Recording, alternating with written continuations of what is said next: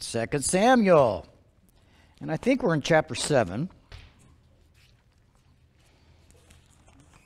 I believe that's where we pulled over and parked last time.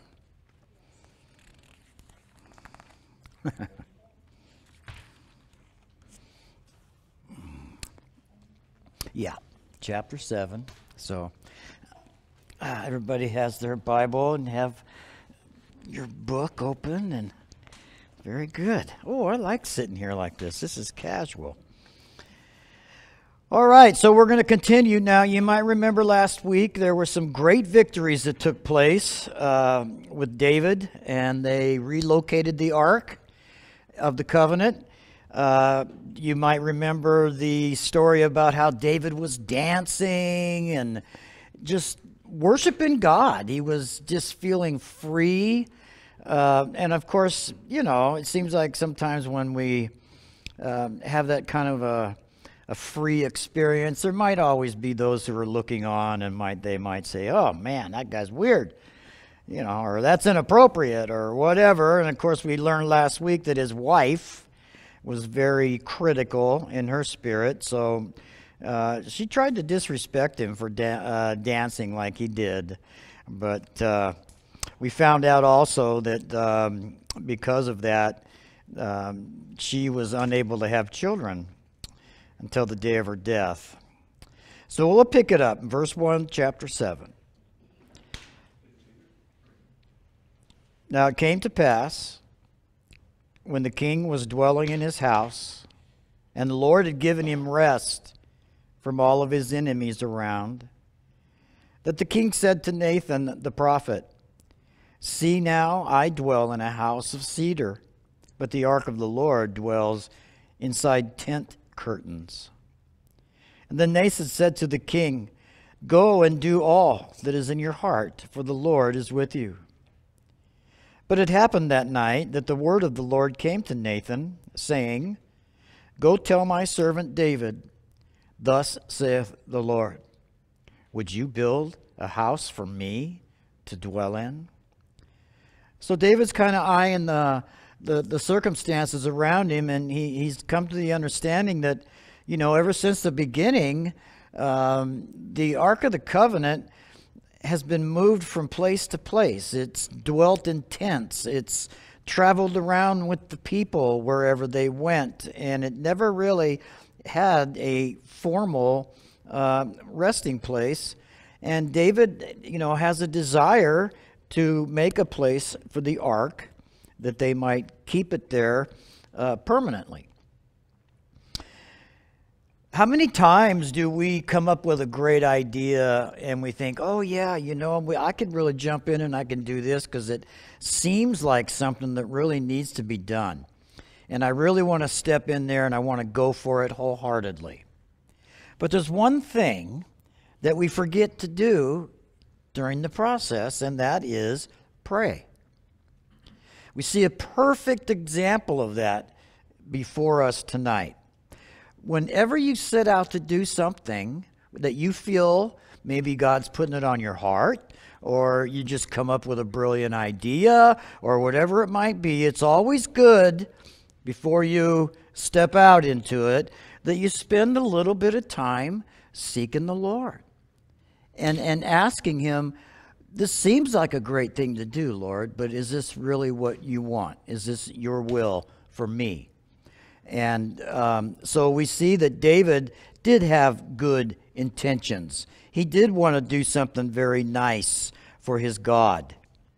But we see down in verse 5 that when Nathan went home and the Lord spoke to Nathan, and we're going to find out that Nathan's original comment wasn't from the Lord at all. It didn't come from God at all. Do whatever you want, Dave. The Lord will bless it. He's with you. You can do whatever you want. That wasn't God speaking. That was Nathan maybe trying to be nice to the king, whatever it might be. But what we're going to read here is we are going to read a vision and a prophecy that's going to come from God Himself to Nathan, and then from Nathan to David. So let's go ahead and take a look at it. Verse 6. Well, he says, are you going to build a house for me to dwell in? He says, for I have not dwelt in a house since the time I brought the children of Israel up from Egypt, even to this day. But I've moved about in a tent and in a tabernacle. Wherever I have moved about with all the children of Israel, I have ever spoken a word to anyone from the tribes of Israel, whom I commanded to shepherd my people Israel, saying, why have you not built me a house of cedar? Now therefore, thus you shall say to my servant David, thus saith the Lord of hosts, I took you from the sheepfold, from following the sheep, to be ruler over my people, over Israel. And I have been with you wherever you have gone, and have cut off all of your enemies from before you, and have made you a great name, like the name of the great men who are on the earth. And moreover, I will appoint a place for my people Israel, and I will plant them, that they may dwell in a place of their own, and move no more. Nor shall the sons of the wicked, of wickedness, oppress them any more as previously. Since the time that I commanded judges to be over my people Israel, and I have caused you to rest from all your enemies. Also the Lord tells you that he will make you a house. I love that. That's pretty powerful, isn't it?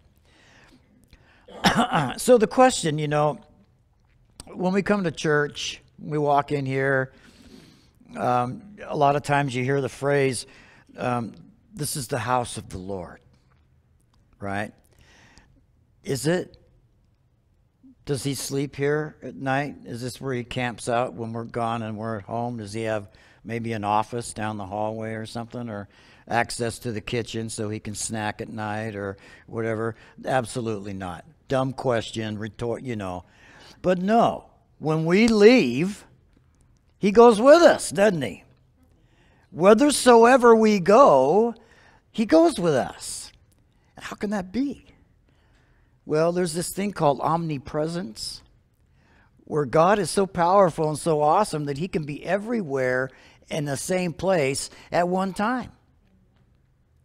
That's why when we pray, it's so important, because we need to understand that you could pray for somebody over in China. And as far as the Lord's concerned, they're just as close as the person sitting next to you. There's no long distance charge. The signal doesn't weaken as it travels over there. We have access to God anytime we want, because wherever you go, you take him with you. Now, we can sit here and think, wow, that's really cool. Or we could think to ourselves, I better watch out where I go. Where am I taking him? Am I taking him to places that he would like to be in or not? That's something we should dwell on. I think that's important. Has a lot to do with how we live our lives. And we know from studying David, as we've gone through these books of Samuel, David didn't hit a home run every time he got up to bat. As a matter of fact, David struck out many times, to the point of almost disgrace and embarrassment. He lived with the enemy. He co-conspirated with the enemy. A lot of things took place that we saw David doing that did not appear very godly. So when God is talking to David through Nathan, he reminds David very quickly in verse 8, I took you from the sheepfold. I took you from following the sheep. You had the most degrading, simple job that any human being could ever have.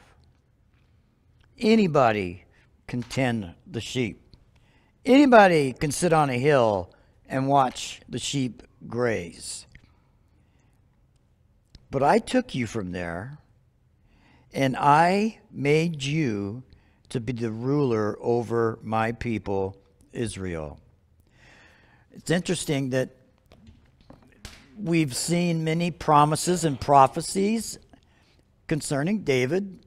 Some came from Samuel, and now they're coming from Nathan. And even King Saul had said some pretty prophetic things concerning David, saying, I know that you're going to be the king. I know that you're going to sit on the throne. He was speaking things that hadn't taken place yet, that were yet future events. Sometimes, as we're going to see here tonight, sometimes when God is speaking like he is with David, sometimes he'll speak in the now with his words, and then at the click of a finger, he'll speak of something that is very, very, very yet future, perhaps in the same sentence or in the same paragraph. So it's important for us to understand that when we are deciphering some of the things that are being said here. One of the things he said that we read here, that this nation of Israel would never have to move again, that it would never be encompassed by its enemies again.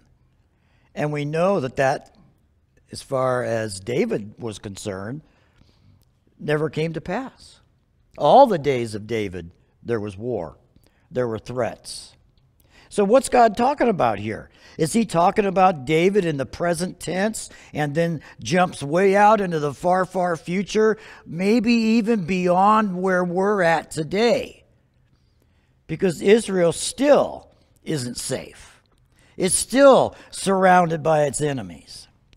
And it was carried away to Assyria and to Babylon because of their sin and their rebellion against God.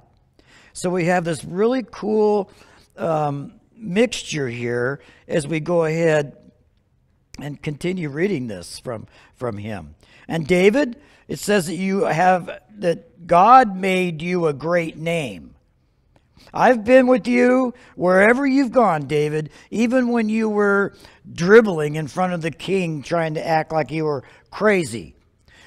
Even when you were being a traitor to your own people, offering to go to battle against your own blood. I was with you there, David. I built you, David. You know, there's this beautiful thing in the Bible where, I think it's in Jeremiah, where Jeremiah goes to the potter and he sees the potter working on the potter's wheel. And God tells him to watch the guy form the clay into a vase or a container of some kind. The whole idea that you and I are a lump of clay, literally. We come from the earth. We go back to the earth. Jesus takes us as this lump of clay and puts us on his potter's wheel, and he begins to create something. That's why in Corinthians we read that scripture where it says, you are a new creation in Christ. Old things have passed away, and all things have become new. That should be good news for us tonight. I am really happy that all things have become new for me in my life, right? The Lord's reminding David, you're a chunk of clay on my wheel. I found you on the side of a hill, a chunk of clay, and I took you, and I formed you, and I shaped you to be a great man. Were any of you here years ago when I had that potter come and do his little demonstration for everybody? One of the things he did before he created anything was he took the clay and he put it on a table and he took a bat and he started beating on it. And he took a roller and he started rolling it with a roller. And then he'd wad it up again, and then he'd roll it out and mash it again. And we're sitting there thinking, okay, this is great. He's killing the clay. But what he was doing was he was getting all the air out of it. And also, the more you work clay, the more softer it becomes. But you have to have water in order to do that. And we know that in the Bible, Jesus speaks of living water. The Holy Spirit being living water. That living water being sprinkled into that lump of clay. And then watching him spin the wheel and create something out of nothing. He took the most common material found on the planet and made something special out of it. You. And most of us, we're still spinning on the wheel, right? We're still being worked on. But we also know that in our Christian lives that we're going to go through difficult times, heated times in our lives. Now, if I'm that vessel that he's formed, and I have to go through the heated times, through the kiln, the great heat, if there's one little air bubble left in me, I will explode. That's why it's so important when the potter is working with the clay that he sees to it that there is nothing in there that will cause that to, no air bubbles, no impurities, no lumps. It's all nice and pliable and workable. He's telling David that very thing right here. David, I found you on the side of a hill. You've done some cool things, Dave. You killed Goliath. You've won a lot of victories, but you've done some really stupid things too, David. So I'm the one that's been following you all the way through this journey that we've been on together. I've been there for you. I preserved your life because, well, I made a promise, first of all. God always keeps his promises. That promise was originally made to Abram many, many, many years earlier. And that same promise has been passed down to David. And he's making that promise to David because he has a plan for David. He has a plan for you and I that is just important in his eyes as any plan that he might have. I've been with you, verse 9. I've cut off your enemies. I've made you a great name, like the name of the great men who are on the earth. This is all speaking of the present moment in time as David is hearing these words. Moreover, I will appoint a place for my people Israel. I will plant them. I love that wording, don't you? I'm going to plant them. You know, what's the inference there? Why didn't he just say, I'm going to find this mountain with a bunch of rocks on it, and you're going to build a city there, and that's where you're going to be? What's he use the phrase plant for? I think it's very interesting, isn't it? And that's what I love about the New Testament or the Old Testament is we can pull from the Old Testament things that apply to us today in our own Christian lives. When we first came out here to start the church, it was referred to as a church plant. That we were going to come to Sheridan and we were going to plant these little churchy seeds. And we were going to let them sprout and grow, and we were going to stay with it until they bear fruit. So we were planted here. Sometimes people will ask other people, are you planted in a church anywhere? To be planted somewhere means I have roots. My roots are going down. And it also means that I'm in good soil. I have to be in the right soil in order for my roots to get the nourishment that goes up into my little leaves, which creates these little flowers, which down the road creates these little berries, and I bear fruit. Because I was properly planted in a good place by streams of living water. He's telling David the very same thing here. But he's looking here over thousands of years. Not just a generation, But thousands of years into the future, it will take for this process, for this little plant that's been planted, to reach its fruition, to where we see it truly beginning to bear fruit from all the great things that God has done. Verse 11, he says, "Since the time that I commanded the judges to be over my people Israel, I've caused you to rest from all your enemies. And also the Lord tells you that he will make you a house." I love that. You want to build me a house, Dave? Nah, don't worry about it. But I'm going to build you a house. Your house is going to be eternal, forever. There will have no end to the line of David, to the kingdom of David. Because we know today what's going to come from David's line. The Messiah, the true Lion of the tribe of Judah, the true Son of David, who will rule and reign forever. So I'm going to build you a house, Dave. Verse 12, "And when your days are fulfilled and you rest with your fathers, I will set up your seed after you, who will come from your body, and I will establish his kingdom. And he shall build a house for my name, and I will establish the throne of his kingdom forever. I will be his father, and he shall be my son. If he commits iniquity, I will chasten him with the rod of men and with the blows of the sons of men. But my mercy shall not depart from him, as I took it from Saul, whom I removed from before you. And your house and your kingdom shall be," future, "established forever before you, and your throne shall be established forever." What a promise.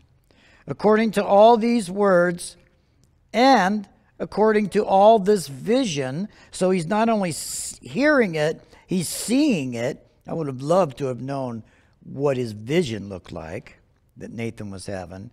So Nathan spoke to David. Nothing but good news here. Nothing but encouraging words here. The future looks bright. And you know, excuse me, God promises us over and over and over again, especially in the Old Testament as he's talking to his people, if you will hear my commandments, if you will hear my word and keep them, I will bless you. You will become great. You will not have need. I will be your God, and you will be my people. Those are the promises that God passes down to us tonight that we can call our own. But there's a big, fat condition attached to the promise. What do I do with it? What am I going to do with it? Because even though God made these great promises to me, I still have a free will. I can still say, you know, I'm not really interested in your promises. As a matter of fact, I don't believe they would ever come to pass. So I'm kind of a hopeless guy, and I'm just going to go out and live the way I want to live without being accountable to you or anybody else. Could make that choice. Then the fat question comes. Ultimately, is God's will going to be performed in my life? Even though I'm saying no today? Well, I believe the answer is yes. If I'm his son, and he's called me to something, or whatever it might be, I can run until I run out of pavement, but sooner or later, I'm going to find my way back, and I'm going to accomplish those purposes that God had for me all along. So there's two things I want to just throw out there to you. God's will. How many times do people say, I just don't know what God's will is? How do you find God's will? Well, most of the time we find it, I should say all the time, we find it through prayer And we find it through his word. And we also find it through people who he has gifted who might give us insight into what God's will would be for us. So is there two different kinds of God's will? Is there God's perfect will? Thom, I have established a path for you to walk on. Don't turn to the left. Don't turn to the right. Keep your eyes on me, and I will make you prosper. I will make you bloom. I will bring fruit in your life. It will be my perfect will for you. So here's what I do. I take off and I get off the path and I'm way over here somewhere and things aren't working very good for me. I'm so far from God's perfect will that I don't even think he thinks about me anymore. But ultimately, he begins to reel us back in. When we've had enough of the world, when we've lost the sense of, I can do it myself. I don't need God. When we start to realize just how needy we truly are, the Holy Spirit begins to draw us back again. It might happen through difficult circumstances. But in the end, when you're old and you're sitting in your chair, you'll sit back and you'll say, I have to tell you the truth. God's will was accomplished in my life. Could I have done it easier? Could I have saved myself from a lot of heartache and pain? And other people from heartache and pain? If I would have just stayed on the path that God laid out for me? Absolutely. So I couldn't keep God's perfect will, but God's will ultimately was fulfilled in my life, even though I took the long way home. And then we look at that and we say, wait a minute. God is so amazing. If I would not have taken the long way home, I would have never went through all of those defeats and loneliness and heartache and desperation and hopelessness that I went through, which brought me back to the cross. Interesting, isn't it, how that works? We see the same thing in David. David took the long way around, didn't he? And one of the things that's really great about it is the Lord's not sitting here going, you know, I gave you chance after chance, Dave, and this is your last chance, man. You need to get your act together. We're not doing this going around the block thing anymore. He didn't say that. He didn't say, I'm not sure that I should make these great promises to you, David, because you have let me down so many times already. Would you trust him? Would you trust somebody who backstabbed you over and over and over again? And one day they come to you and say, I've had a change of heart. Please forgive me and trust me. Wouldn't we say, ooh, that's going to be a little bit difficult because your track record isn't very good. That's just how we would respond. But here's the beautiful thing. God doesn't treat us like that. He doesn't respond to our failures like that. As a matter of fact, he's not even mentioning them here. Scripture tells us that when we come to Christ, when we are forgiven of our sin, that all of our sin has been cast as far as the east is from the west. It's been thrown into the sea of forgetfulness, and these are God's words. I will remember them no more. How many of you believe that to be true? That you've seen that principle in your life? He doesn't upbraid us. He doesn't stand there and scold us. And he's not doing that with David because this is a huge turning point in David's life. The wars have ceased. And by the way, we're going to find out in a chapter or two that it's really not good all the time to not have any war going on in your life. We go through spiritual battles in our life as Christians. When you get to that point in your life where everything's perfect, Everything's great. All your bills are paid. You won the lottery. You're sailing on your sailboat somewhere out in the Bahamas. When you get to that place, I can almost guarantee you that you'll begin to loosen your grip on God. What is it that keeps my grip so tight to the Lord? It's because I know that He will bring me through every trial, every tribulation, everything that's negative in my life, and not only bring me through it, but make me better from it. When I went and spent a few years away, my pastor wrote me a letter and said something to me that I've always held on to for 40 years now. He said, Thom, you can allow this to make you bitter, or you can allow it to make you better. And there's only one letter in those two words that are different. But that one letter is eternity, isn't it? That one letter is bitter or better. And they're so far apart, they're an eternity apart. David has that opportunity. You have that opportunity. All of us have the opportunity to allow the things of life to make us better, not bitter.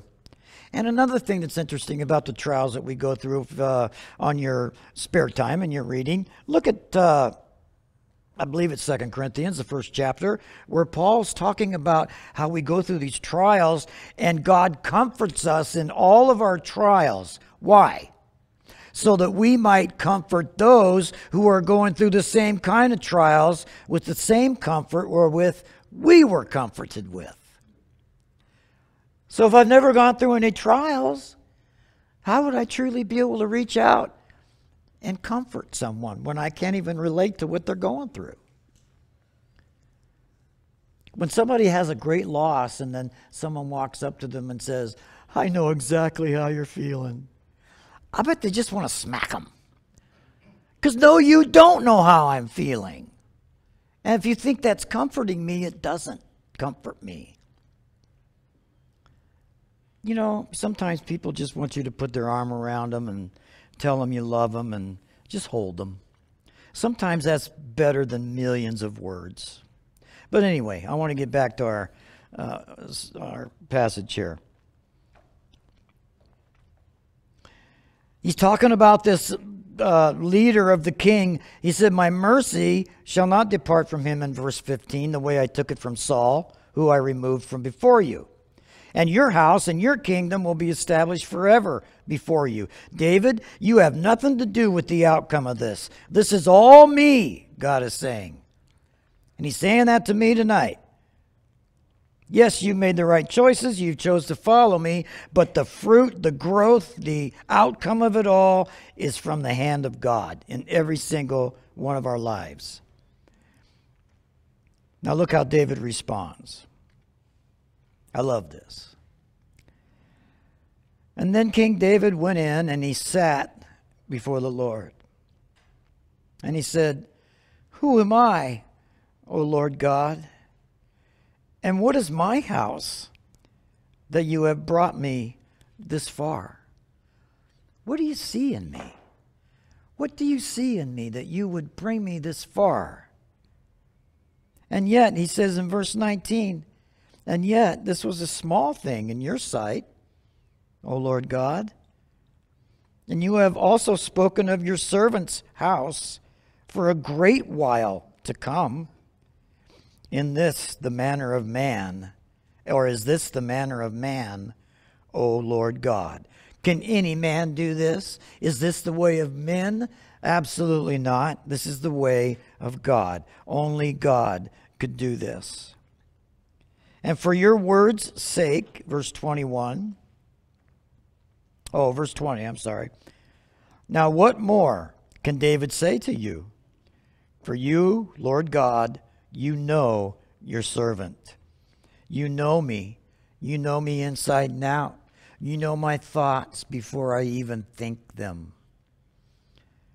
Did you guys know that? God knows our thoughts before we even think them. When them little chemicals are moving around and those electrical sparks are going off in there, and these thoughts are forming. He already knows them. Wow. I need to make sure that those chemicals and sparks are thinking right, because he already knows. Can't fool God. You know your servant. And for your word's sake, and according to your own heart, you have done all these great things to make your servant know them. So why is he doing it? Because David's cool? Why is he doing it? Because he wants these wonderful people to have this wonderful blessing of being a nation? No, the bottom line is he's doing it because he promised he would. That's what it says. You're doing it for your word's sake. You're doing it according to your heart, not my heart. David could get on his knees and say, Lord, I want a great giant house to live in and a beautiful throne and all these great victories and all this kind of stuff. And God could say, okay, David, I'm going to do that for you. Well, that's not how it works. God does it for him. God does it for his glory. God does it because that's what's in his heart. We are the beneficiaries of that. We're the ones that get blessed as God does what's in his heart for his sake.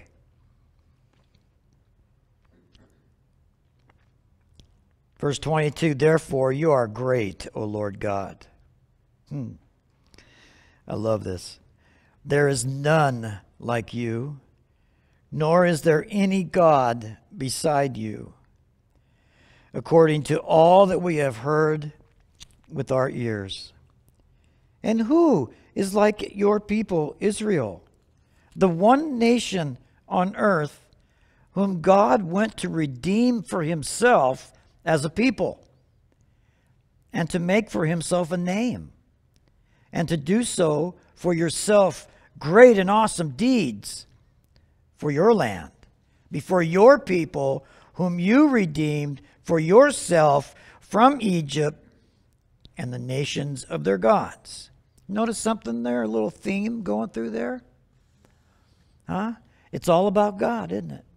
It's done for you, it's done by you, it's done because of you.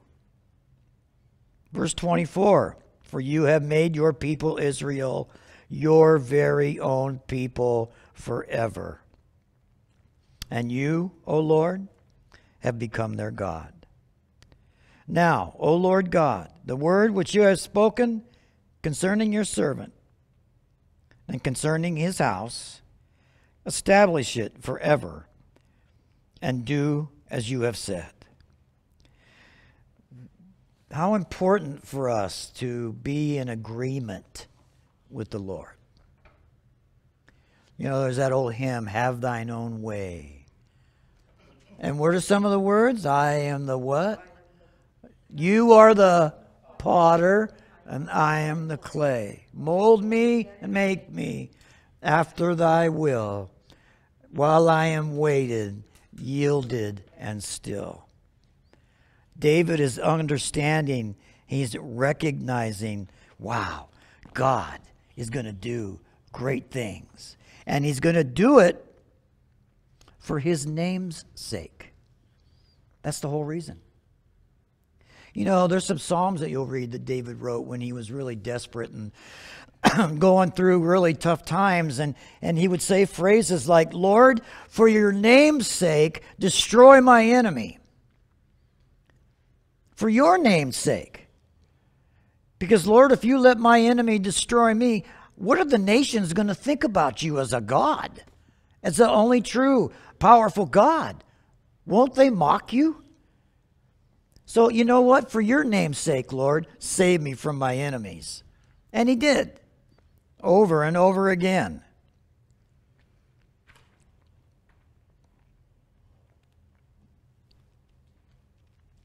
Verse 28. And now, O Lord God, you are God. Your words are true, and you have promised this goodness to your servant. Now, therefore, let it please you to bless the house of your servant, that it may continue before you forever. For you, O Lord God, have spoken it, and with your blessing, let the house of your servant be blessed forever. Do you think David understood what he was saying here when he was using these words, forever?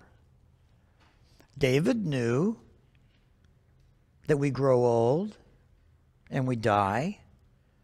David knew, just like his son Solomon came to know, that you work so hard all of your life to make things nice, and you acquire things, and you have accomplishments, and then you die, and your children come along and squander it all. They don't appreciate what you did for them. They just go out and party until it's all gone. Solomon saw that. David understood that. So it would be very, very difficult for David to say, I know for a fact that that's never going to happen in all of my lineage all the way down, forever and ever and ever. And you know, as well as I do, that if anything, it was the opposite. Just about every leader, every king, every person that was put in a place of authority was rotten, selfish, thought they were better than God. They compromised. They worshiped other gods. They led the people astray. And, you know, the principle of that is still working today. That when a person who's in leadership leads his people astray, that person is accountable for that. That person is going to have to give an answer to the Lord. I don't think there is an answer. You know, I think that those leaders, whether they're in the secular world or church or whatever, when they have to stand before the Lord, I don't think one word will come out of their mouth. I think they'll be without excuse, and they'll know that just because of where they're standing at the moment. What can I say, right? I'm guilty. So we're going to see that even through the stupidity, selfishness, and failure of human beings, God's plan will still move forward. Even though so many things might step in and try to snuff it out, His plan will continue to move forward. Now, I was thinking earlier, as we wrap this up tonight, then that one chapter, well, that's all I could do for you tonight. But because I think it's a really, really important part of our study, to draw a correlation between these things and our things with God. We've been talking about a little bit in our prayer, and people talk about this every day, of what kind of a mess our nation is in. We talk about it all the time. Well, let me rephrase that. We complain about it all the time. We murmur about it all the time. But what have we done about it? Well, I'll tell you what we've done. And not us, but I'm talking about this nation.